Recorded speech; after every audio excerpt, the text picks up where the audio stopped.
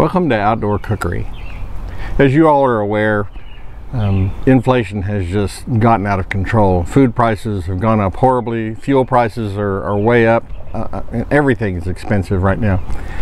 And you know, we're also looking at not only is the food expensive, we're looking at food shortages. With the war in Ukraine, I think the world is looking at seeing a 25% reduction in available grain.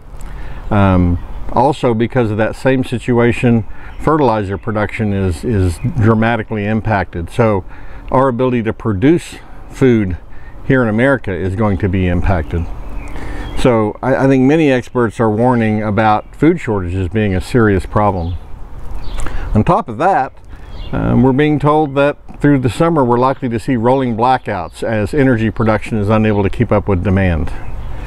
So the Outdoor Cookery channel kind of had a false start. We did a couple videos and then it kind of has languished for a while, but with these things that are going on, I thought it would be a great time to restart the channel and use this channel to focus on recipes and methods that can help with this situation.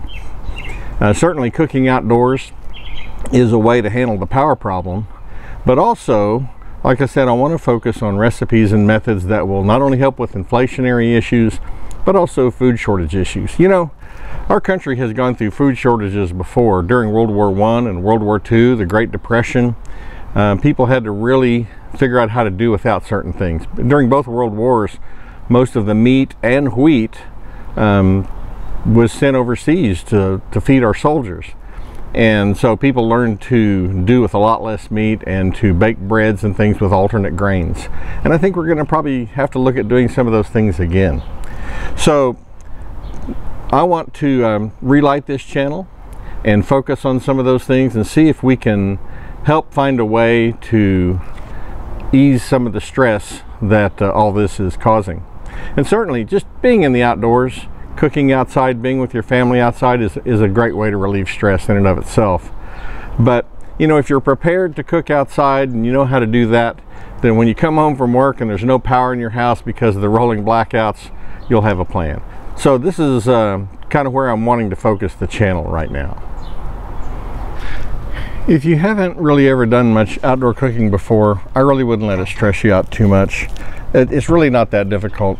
In fact, you can start with something as simple as a cassette stove like one of these. These are available at outdoor stores and even supermarkets. They run on a butane cartridge and you pretty much cook on one of these just like you would on your stove in the house.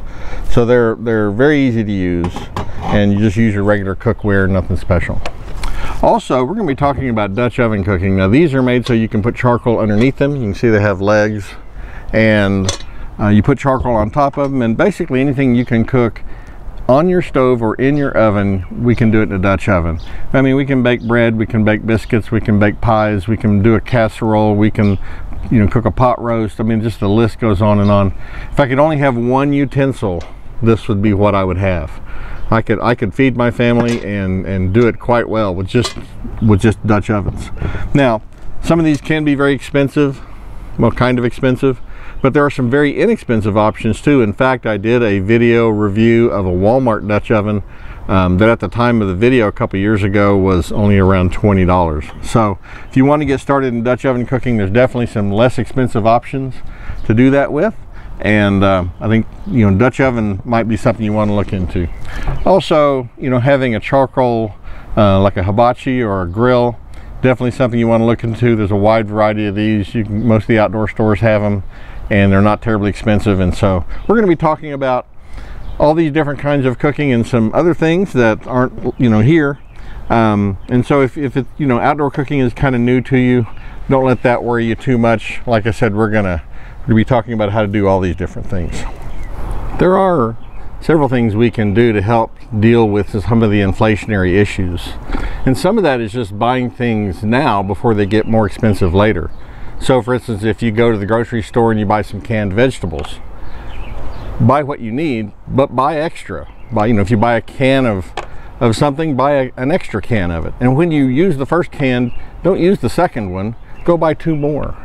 And this kind of buying is a gradual increase in your pantry and doesn't create the kind of problems that hoarding or mass buying would cause at the store. And so we can all, I think, be good neighbors and increase our pantries and make sure we're well stocked so that we don't cause panic buying problems. And at the same time, you want to make sure you're well stocked at home with fuel. So if you're using propane or butane, you want to make sure you're stocked on that. Charcoal, firewood, those things that you would need to fuel cooking outdoors, you want to make sure you're stocked up on those things too.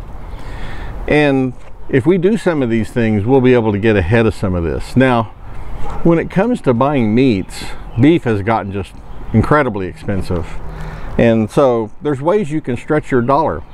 You know, like if you mix ground pork with your ground beef, like is very commonly done with meatloaf, you can stretch your hamburger needs. If you've never had hamburgers made with a mixture of hamburger and ground breakfast sausage, they're really good. So there's ways we can use, you know, pork, which is a lot less expensive. We can use that to stretch our meat. Also, just cooking more pork is going to be more economical. And you know, it's with all the outdoor things we can do cooking wise, you know, making pulled pork, making spare ribs, making, you know, all kinds of, you know, grilled pork chops, all kinds of things we can do outdoors with pork that just really tastes great and a lot less expensive than beef. Also, when it comes to chicken, if you buy whole chickens and cut them up yourself, you'll save a lot of money compared to buying packages of pre-cut chicken. So I know some people don't like to cut up a chicken. That's a thing. So, but if you can handle that, buy your chickens whole. They'll be a lot less expensive per pound. So there's things we can do to beat the inflation. We're going to talk about cooking methods and recipes that will help handle some of these situations. I'm really looking forward to that. I think this will be a lot of fun to get the channel restarted, and we're just going to have a good time and get through this together. So I hope you will tune back into the channel as some of these new videos come out. Be sure you like and subscribe on the channel, and click the notification bell so that you get notification when new videos are posted. And I look forward to seeing you on the next episode of Outdoor Cookery.